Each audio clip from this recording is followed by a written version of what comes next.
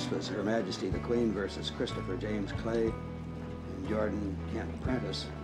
The accused were jointly charged that on or about the 17th day of May 1995, the City of London did unlawfully traffic in a narcotic, namely cannabis sativa, contrary to Section 4, subsection 1 of the Narcotic Control Act.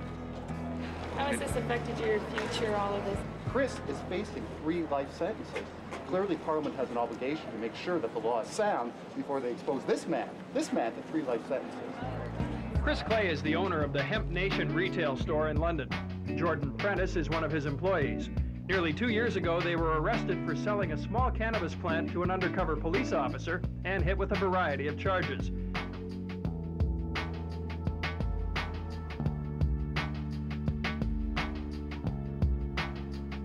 Clay has decided to use the case as an opportunity to challenge the country's cannabis laws. He's hired 2 Toronto lawyers, Paul Burstein and Osgoode Hall law professor Alan Young, to handle his case. During the course of the trial, the defense is expected to call expert witnesses from across North America, including a Harvard psychiatrist and a senior scientist with the Addiction Research Foundation. Young says if his clients are convicted on the original charges, he will then launch a constitutional challenge, arguing that it is beyond the authority of Parliament to criminalize harmless conduct. How did we ever get involved in this? I mean, we've never touched that stuff. We don't smoke. We're never interested. And here we are, at this stage in our lives, somehow semi-funding a constitutional challenge for marijuana. I just can't believe what happened. You never know what life is going to give you.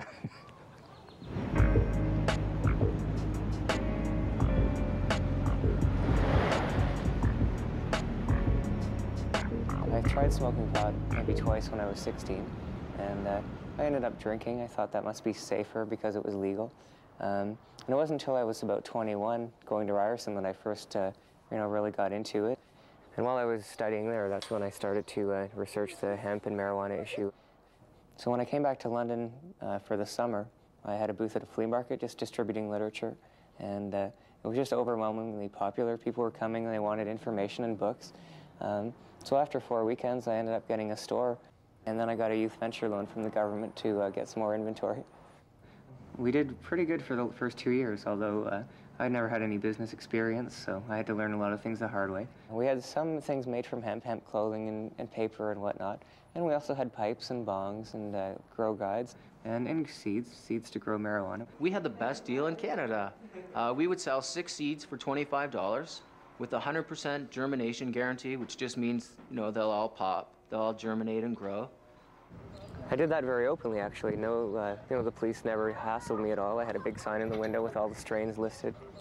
Yeah, I think he operated for 4 years without any problems until this undercover officer went in and bought this little seedling. And that's how the case started. Why did he sell these clones? He sold them because he wants people to grow their own pot so they don't have to become part of the black market and perpetuate all the evils that are associated with the black market. And he knew what he was doing. He knew he'd get caught. I mean, he wasn't doing this in a subterranean way like a drug trafficker trying to make a lot of money. And well, if I win, everybody wins. It's going to be legalized for industrial, recreational, and medical purposes. Now, these are 3 very separate issues. Some people are only interested in one instead of all of them. But unfortunately, these laws link them all together. So, I'm kind of involved with all of them right now. I didn't realize that he was going to start selling these bongs and things like that, because I definitely wouldn't have approved of that. However, he did it, and my name's on the note, so I have no choice, but I have to continue to support him. I was selling pipes and bongs since I opened, Bill. You were? Yeah. The first day I had pipes. I thought it was just all, oh boy. Anyway. No, I didn't have many. I didn't have many. Well, and you were selling those seeds, and then when you got those plants down there, I almost hit the roof. And the reason why you did it, I guess you wanted to get, he wanted to get arrested, he wanted to get this thing in the courts and so on, but... I never dreamed they'd seize the inventory. That's what really screwed me over. This made me very angry that you did that. And I think that was a foolish thing to do. I don't know if... Spontaneous? Spontaneous, yeah. Someone brought them in, and I decided, all right, now's the time. Would you do anything spontaneous like that again? Well, I don't know. We'll have to see how this turns out before Well, I'm not signing any loans for you again, that's it.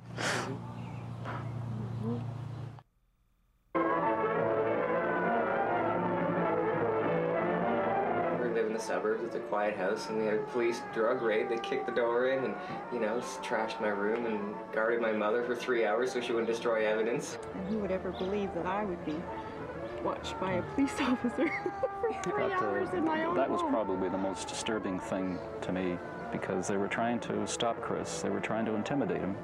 They didn't want this challenge to continue. Certainly there are other people in the country that are much more vocal than Chris is, but the fact is Chris was involved in a constitutional challenge, and there's no doubt in my mind that they want to put as much pressure on him as possible. And they thought, well, maybe if we invade his home, that he'll realize that this whole thing is not worthwhile. I think it made all of us more angry, and probably made me more determined.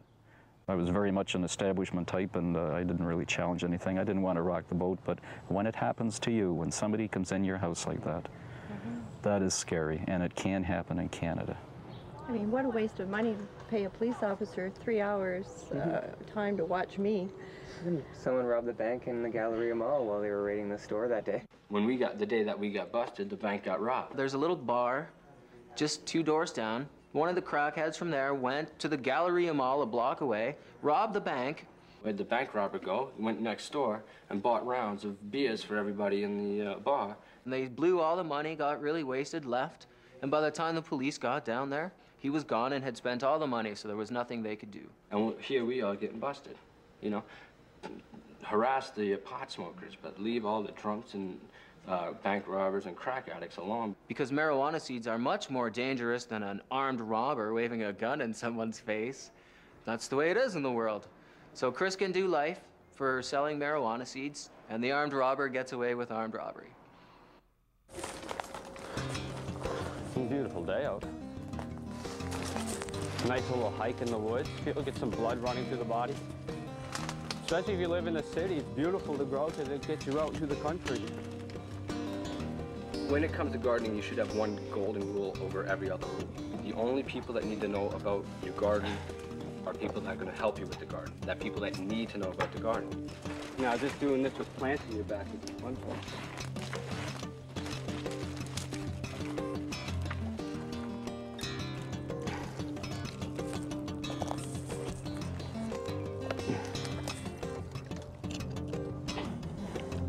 Realize this is life imprisonment in Canada.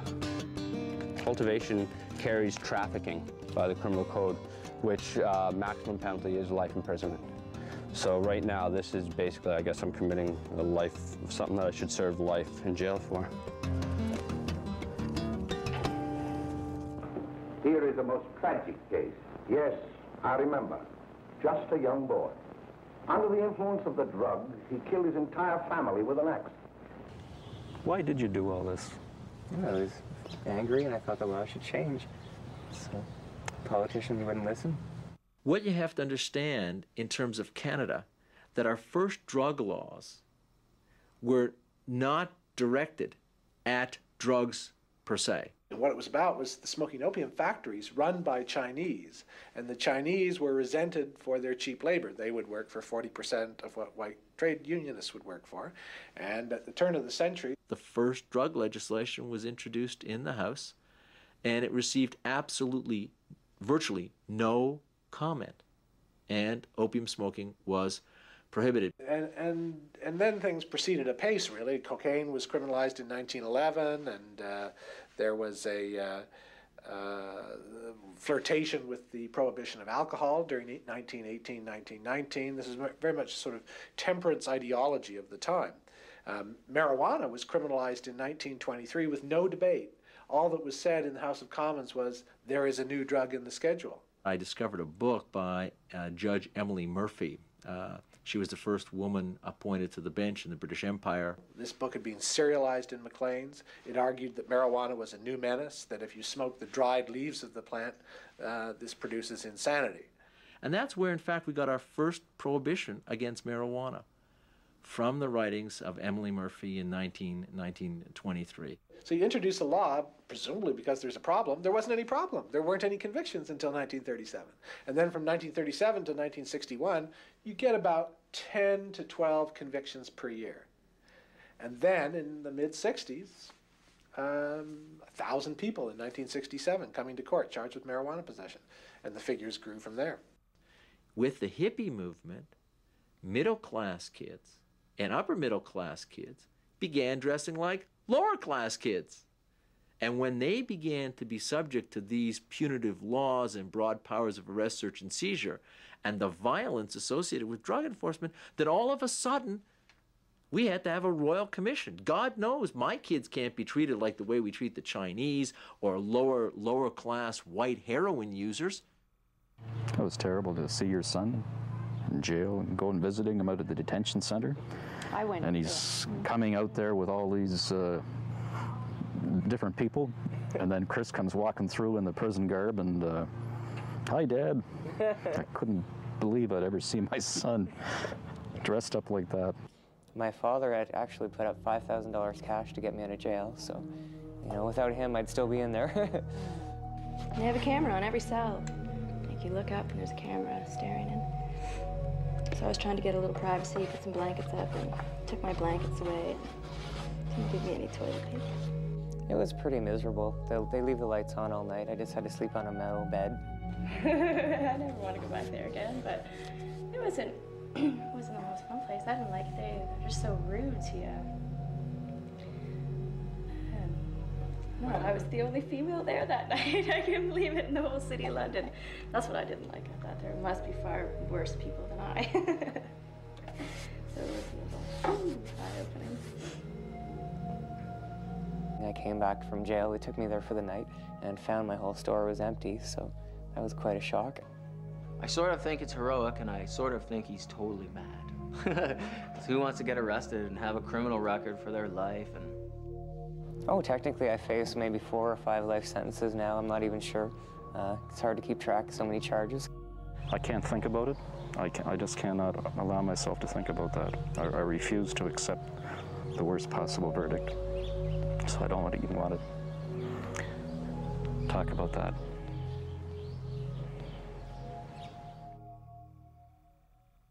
You have to bring some hemp products to court. Sure, well, that's no problem. A shirt. Yeah, a shirt. Trying to think, you don't have any ties, do you? Yeah, we have a tie. Wear one, okay. Because I think that would be nice high drama. I'll take it off you, yeah. and I'll hand it to the animals. Wait. You're gonna take his shirt off? No, his tie. He said he has a tie. Okay. Yes, that's right.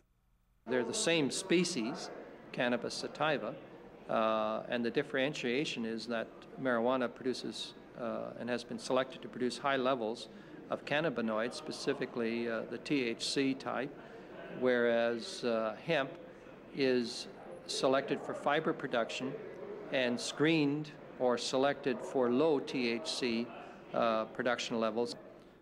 And because we know what it is about marijuana that makes it psychoactive, it should be incumbent on Parliament to prove beyond a reasonable doubt that someone is selling something which can be psychoactive and not something that you just use to make shirts and rope and twine and things like that. It'll provide a new crop, new source of income, and a crop that we can develop to finished product. So it has the beginning of a huge industry that we can be a part of the large global picture. Of course, if you're afraid. That's bitter. That's more like it. I know you like that. Really, you will. Now just take a puff of that.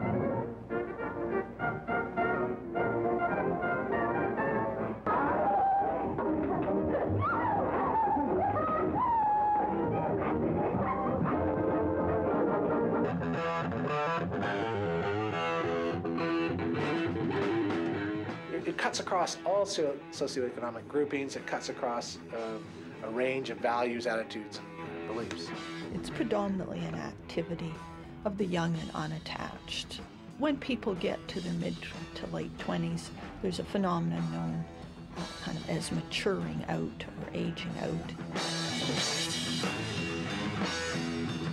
That's just kind of like a phase. Like back in the 60s, all the kids used to do it. Some of the adults still do it now, but most of them don't. My colleagues certainly, who have concerns as I do about the law, absolutely do not believe that young people who use this drugs are criminals, nor should they be treated as criminals. We got pulled over one time, and I totally forgot I had anything on me, and had to go through just a little bit, and had to go through all fingerprinting and pictures and everything, and it ended up getting dismissed, and nothing followed, like no criminal record or anything like that, but it was just a waste of time.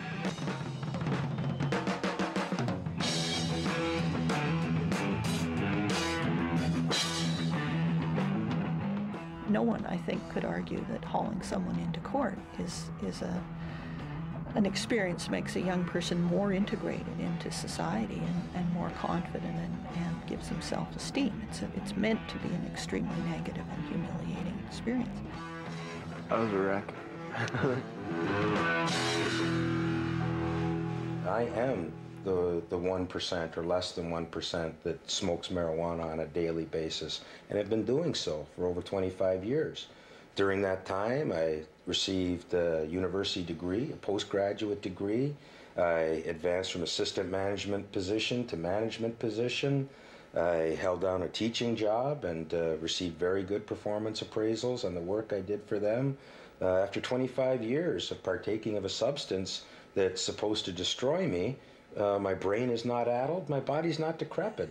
Well, we have to realize that in today's complex society, the use of cannabis can stretch across various levels of the social strata. So people are able to obtain it by a variety of means. If they happen to be independent wealthy or they happen to have a reliable income, then of course they can access cannabis by means of a more sophisticated business network. Hey, I'm in a big rush now. If I don't get to the bank in 10 minutes, I can't pay for their hotel room, so I gotta go. See you guys.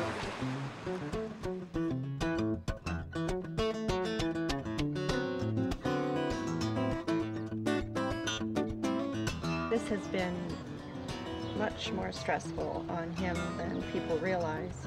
He's the type of person that keeps everything inside. Hi, Sandra, it's Chris calling. Not too much, how you doing? No one opened the store today. I was wondering if you might be able to work today. The sale of marijuana is even more difficult to detect and halt than the traffic in drugs such as opium, morphine, and heroin. There's evidence that it can, in fact, lead to more hardcore drugs such as heroin and cocaine. There is no gateway theory. There is no evidence, there's no theoretical approach. There's nothing to say that the use of cannabis leads to the use of another drug. I don't touch anything else except a reefer, like a marijuana reefer, like that's it. Like you can die off alcohol. I've never touched that, like crack, cocaine, anything like that. That's just hard drugs. Yeah, there's no reason for that. I don't think pot can wreck your life really, but if you start doing shit like that, like that'll wreck your life, I think. I'm still smoking marijuana, so you call it a stepping stone. Yeah, I stepped up and I realized what was up there. I didn't like it, so I came back down. I'm just off to pick up some more witnesses. We have a good day tomorrow. Eugene Oscapella from the Canadian Foundation for Drug Policy. Marie-Andre Bertrand, she's a criminologist from Montreal. And Diane Riley, she's a sociologist from Toronto. So they're all coming in tonight. May. May! What do you want? Bring me some reefers. Addiction is one of the old myths which very few people believe in now. Of the psychoactive drugs that humans take, marijuana is the least likely to produce this kind of behavior. It has a very low likelihood of producing the kind of behavior that we refer to as dependence and addiction. Less than caffeine. Certainly less than alcohol and nicotine. Cannabis or marijuana is related to just about any kind of street crime. Breaking into houses and stealing goods that can be traded on the street for cash. Breaking into cars these days is quite popular, particularly with cell phones and laptops left carelessly on the seats of cars. You make something illegal, you create this false scarcity of the product. That drives the price up.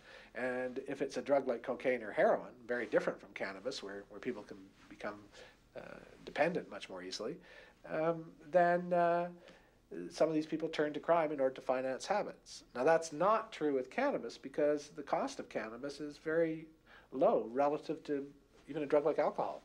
You see much more crime or what should be caught as crime in bars, say when people get rowdy, break glasses, fight and so on. than you do around marijuana, which is much more pleasant as a social behavior. You've never heard of anybody getting mugged by somebody who was high on marijuana. That just doesn't happen. That's the whole point of the case. What do you do with this nice boy?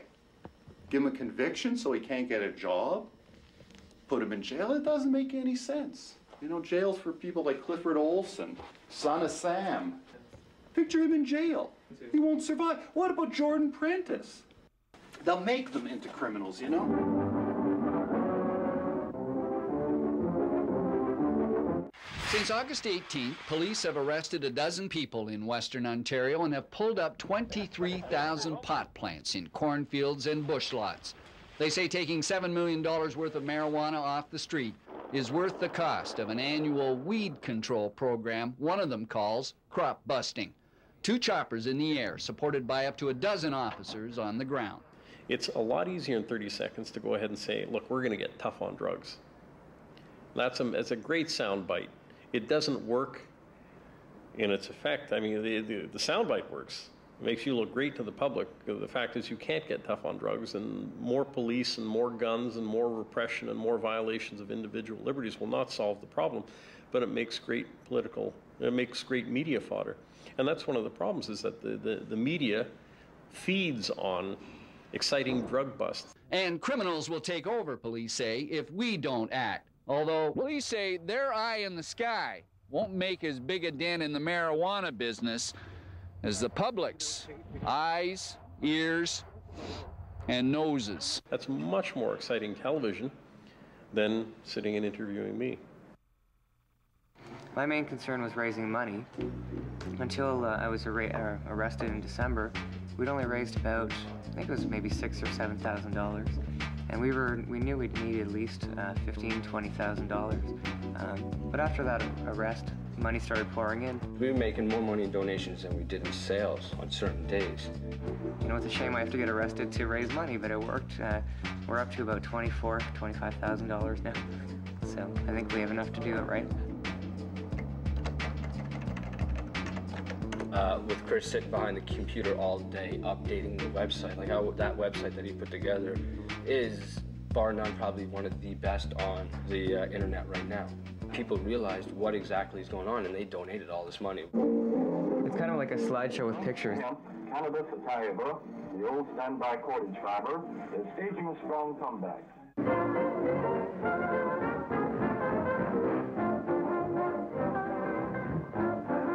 I should make clear that the great majority of users don't suffer any harm from it.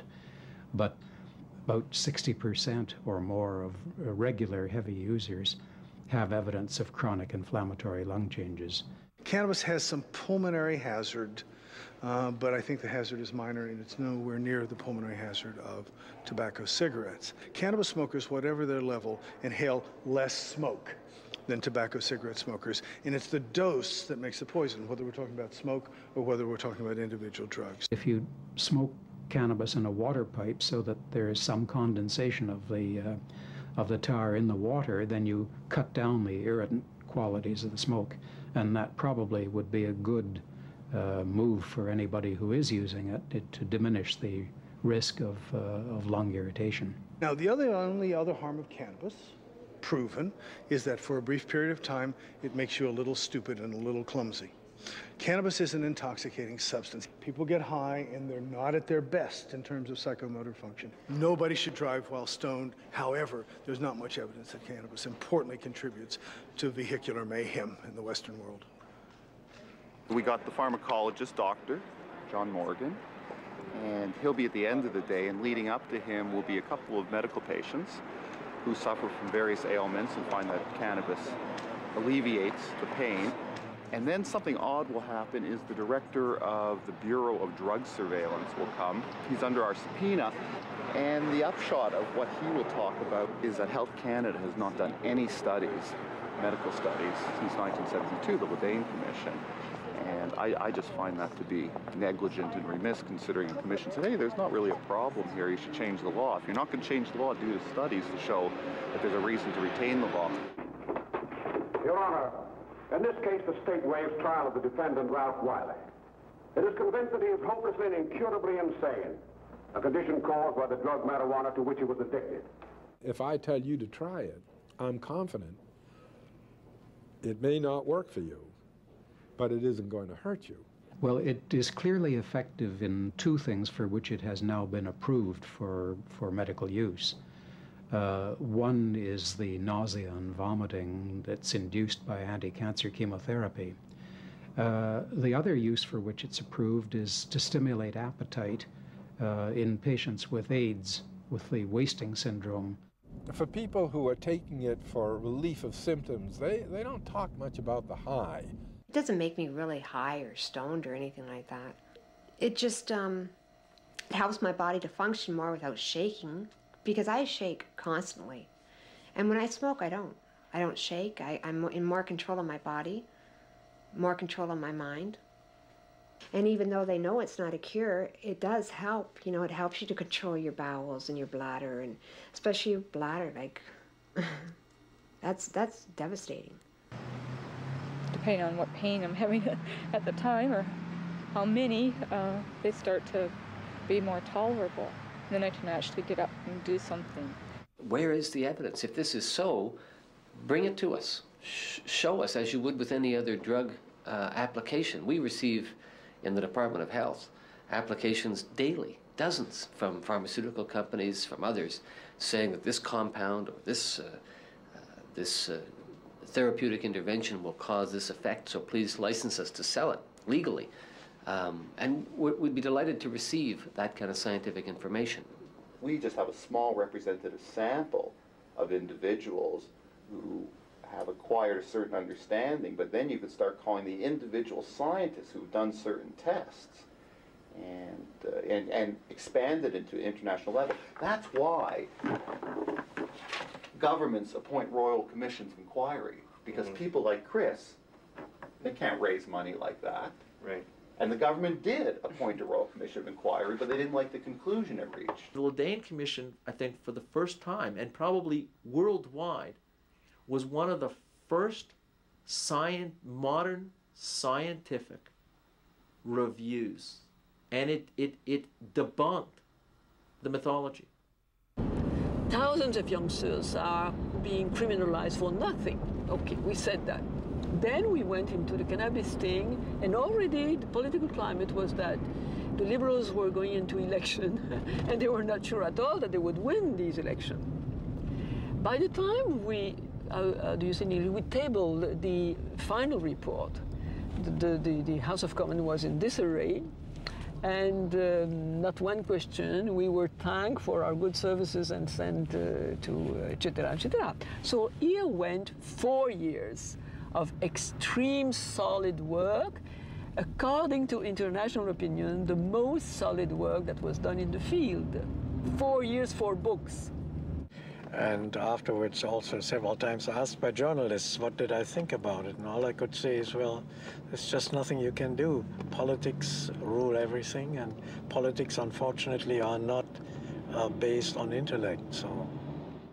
Everybody expected it to be acted upon because there's a tradition of acting on Royal Commission reports that are well thought out and reasonable, and the government lost heart. They just didn't have the courage to do it. I think we could never persuade a government to take the political heat from the uninformed right, that this would be legalizing drugs, and you couldn't do this, that it would cost the government a large number of seats. I think most people realized that it was logical to do it, but nobody was willing to take the political risk involved. It's not what it used to be.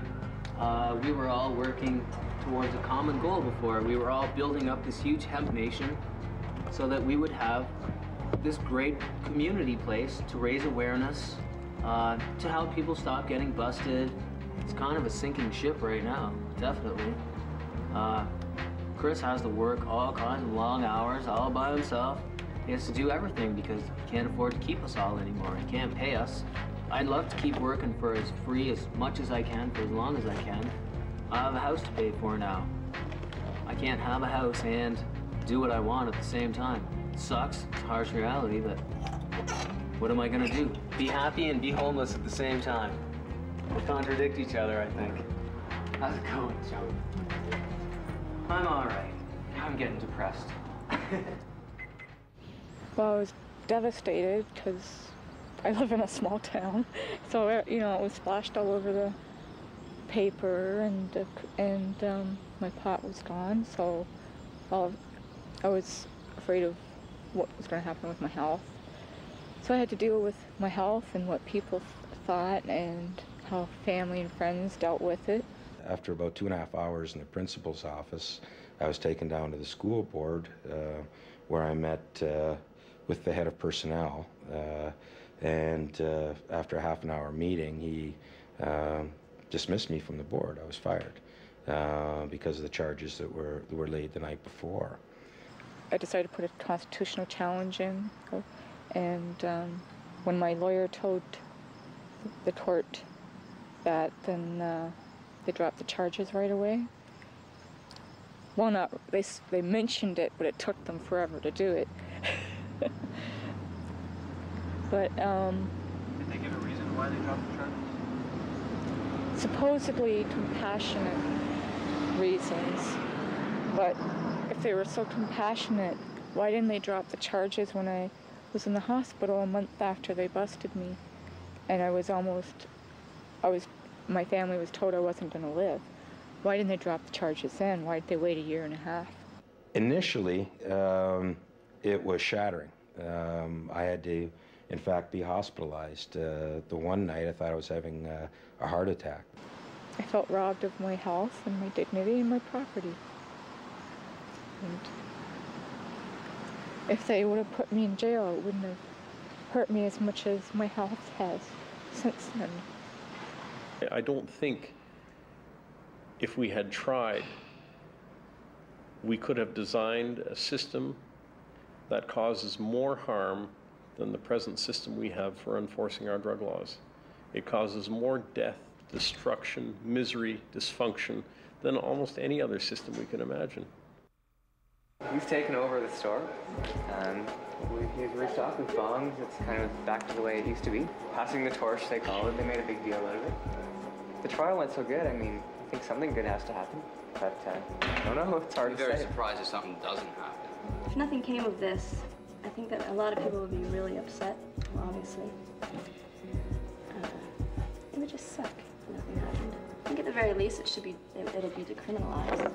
Yeah, and Alan said too, like, he would just be happy if he doesn't avoid the issue, even if he rules against us, if, you know, if he gives a nice ruling and a critique of what we can use in the appeal, for example. But he's hoping that he just doesn't try and get out of it through some technicality. And I feel cheated that way too. Even if I get off, I mean, I could have plea bargained months ago, but I didn't want to. We want to see this resolved somehow.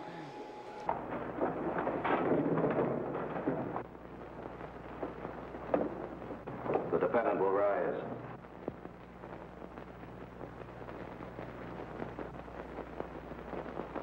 We find the defendant guilty.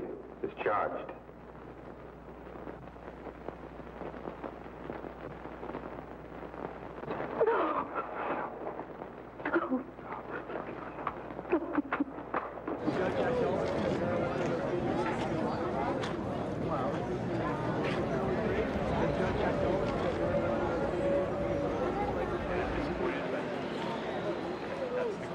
Former London bookstore owner Mark Emery was the first to light up in front of the courthouse following the ruling.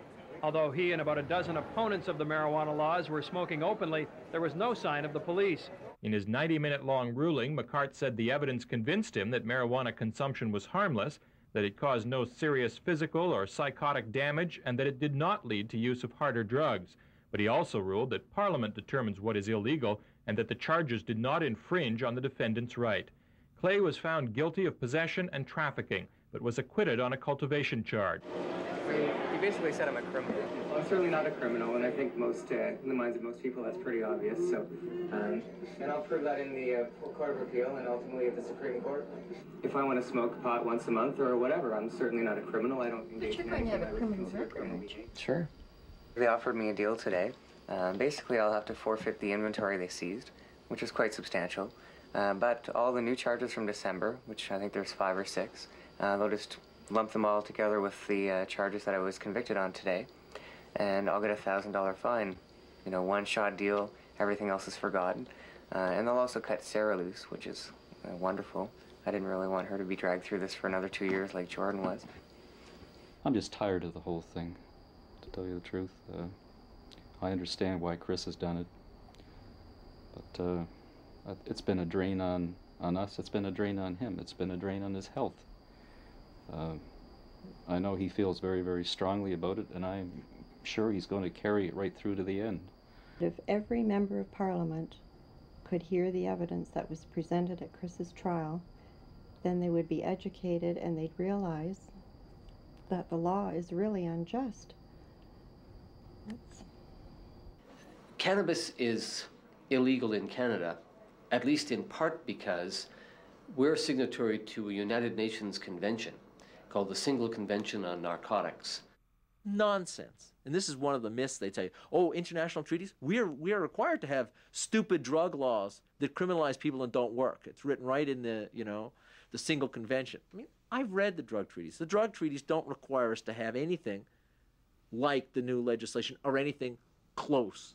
Notwithstanding everything that's happened, broadly in this country, attitudes, at least to my eye, have not shifted sufficiently that we're going to move the yardsticks on something like the decriminalization of marijuana. I just don't think that social attitudes have made that shift. Maybe what shifted are the attitudes of the baby boomers. When I used to do television or radio shows 15 years ago and I talked about cannabis, the response was very negative from 80–90% of the callers or from the host on occasion. But today, it's very different. 80 or 90% of the people agree with what I'm saying. My view has become mainstream. That is that we should decriminalize possession of cannabis. I am a fan of decriminalization. I started speaking about legalization 20 years ago, but here's what I want.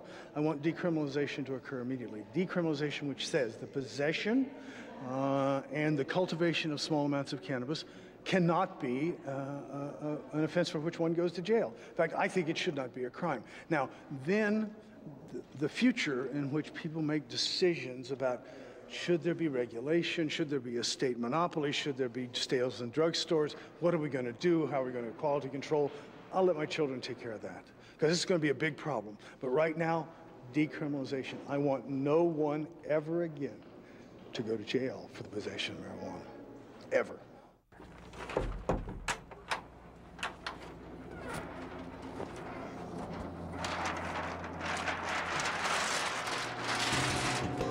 People in 72 were sitting back smoking a joint, say, I'll be smoking a joint legally next year. And the same people, just the stepping stone, right? One's down, next one comes up, right? And sooner or later, like I said, things are going to have to change, right? People are can only run from the truth for so long, right? So it's inevitable that things are going to go how we wanted them to go this time. It's obviously it's going to take a little bit more. I think the first step in sort of acquiring hope is going to be education. One thing that Chris's trial has done is I think at least it's got the thing out in the open and people are starting to talk about it. And I must say, when Chris came home from Ryerson with all his research you've heard about, and he was trying to explain to me the truth about hemp and cannabis and marijuana, I was not interested. I could care less. I remember how quick I was to condemn, and judge. And I think it's almost like I didn't deserve an opinion until I found out more about the issue. I started going through some of his research and I got hooked. It was really fascinating. It was very, very interesting and I learned a lot that I didn't know about. Mm-hmm. And then he taught me a lot. Essentially what I said was that this is a matter for Parliament, not a matter for the courts. Do you think Parliament will ever deal with this? I think eventually they probably will. They're the same as the Parliament of South Australia, or the Capital Territory. I think that those places they acted because they became fully informed as to all the ramifications. So you think it's just a lack of information? Oh, I think it's a lack. To a large extent, it is. The results of my trial, I learned things that I'd never ever heard before. From the reading of my judgment, you can see that my attitude is certainly not one of total condemnation for anybody that is in possession of a small amount of marijuana, but it can be harmful to young people. The controls that need to be in place are controls, in my view, that can only be imposed by Parliament, not by courts. The threat of legal penalties is not an effective deterrent. Prohibition doesn't work. Does the public know that? No. Do the police ever bother to tell them that? No. Let's take the example of ultimate surveillance in our society, our prisons. There's not a prison in Canada where drugs are not readily available. If you can't stop drugs from entering and being used in a prison where people are under guard 24 hours a day, how in hell do you expect to be able to stop it in a country that's got thousands and thousands and thousands upon thousands of kilometers of coastline and borders and ports of entry? You can't. Unless you create such an abominable surveillance society that it would make George Orwell's 1984 look like a parlor game. There was support for Lynn Herrichie today as she made her way to London Police Headquarters.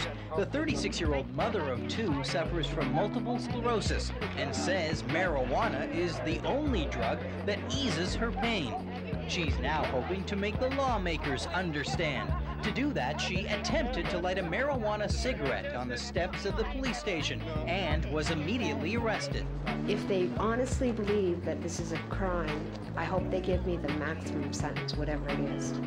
Because otherwise, they're just saying that they're not right if they just give me a light sentence. I will reoffend. You can't rehabilitate me. I know that marijuana helps me, and I'm not going to give up that just because it's against the law. But there will always be a debate. There will be those who say, you know, it's harmless, decriminalize it and stop wasting these resources.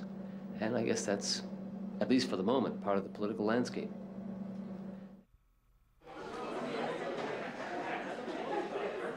Basically, the judge took all the evidence we presented through the 9 expert witnesses and came to the conclusion, much ado about nothing.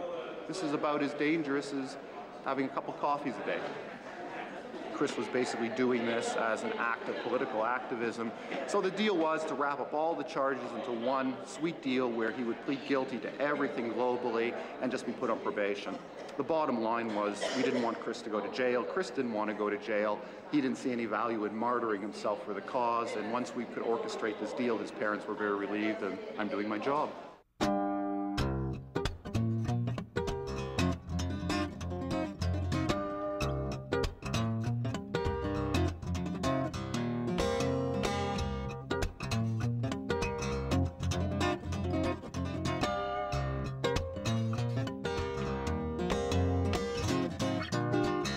I've often asked the question, is there a difference between coming home at the end of the day and smoking a joint and coming home at the end of the day and having a glass of wine?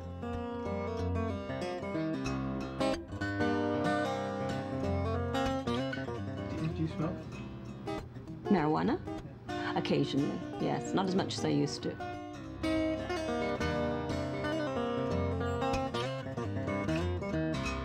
I don't answer personal questions. I never. It's just a policy. I won't answer any personal questions.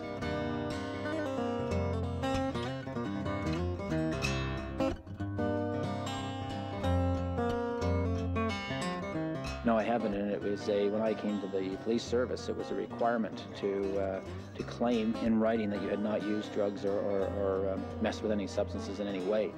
So I haven't had to, as a person, I haven't had to deal with that particular temptation.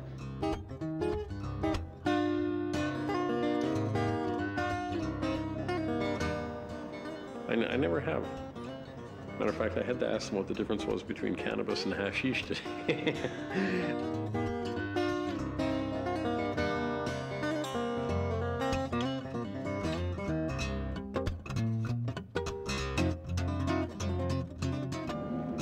I did smoke marijuana in Puerto Rico, but it didn't encourage me to continue because I didn't know how to inhale. And by the time they had taught me how to inhale, it hurt, and I had consumed some 5 or 6 cigarettes, so I didn't feel very good. I felt silly.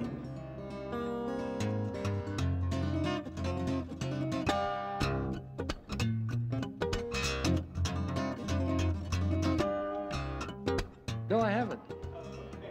To my knowledge, I didn't know what marijuana looked like until I saw a hemp plant grow. And it was the one we planted, so. But I like the smell of it.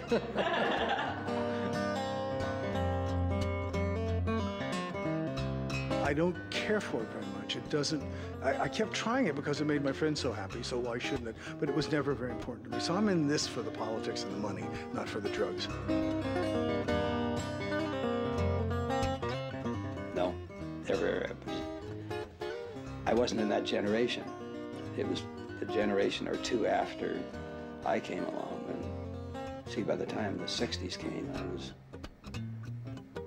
approaching 50 years old. And I don't recall ever seeing marijuana at university. It just didn't exist.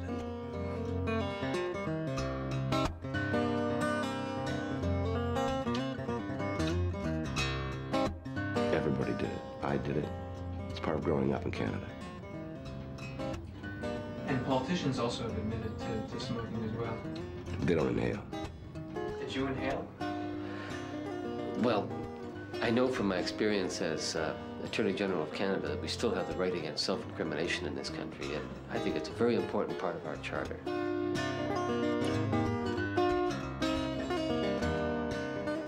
Whose business is it anyway?